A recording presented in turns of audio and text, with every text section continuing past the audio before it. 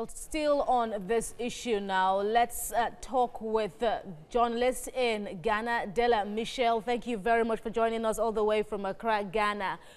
So how much of the true picture of sexual harassment in Ghana's campuses was projected in the BBC documentary that we saw yesterday?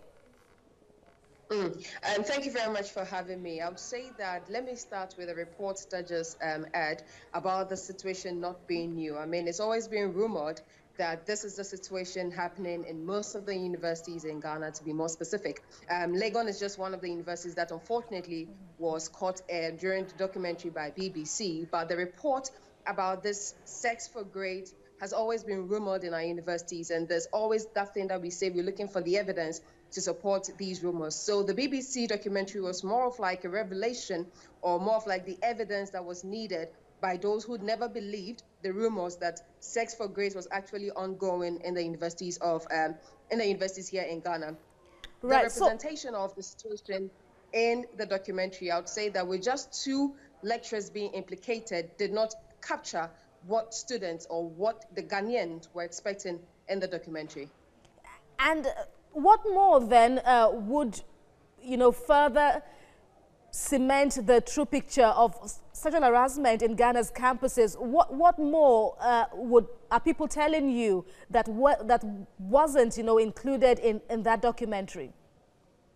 Well, for example, there were some lecturers that some of the students who, be it an old student or current student at the university, had encountered. So just the 2 names that came up was more of like, what about the other lecturers who are doing it? How come they were not involved in this particular documentary?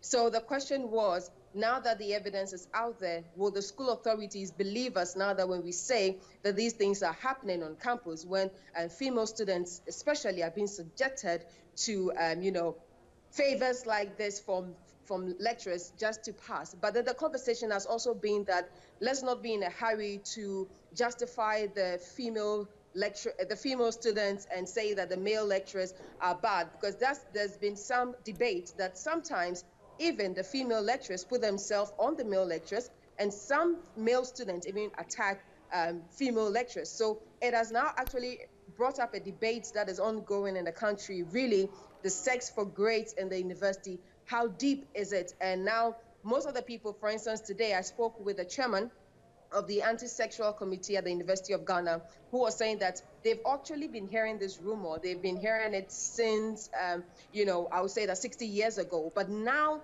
they have the evidence by the BBC, they are now going to put in more efforts, even though before efforts were made Dela, from complaints. They're now let me also, ask about Professor Yor's response now to this documentary. So he said he's going to sue the BBC. He's also said the lady in question wasn't even his student. What's been the reaction now to this defense from Professor Yor Gambo?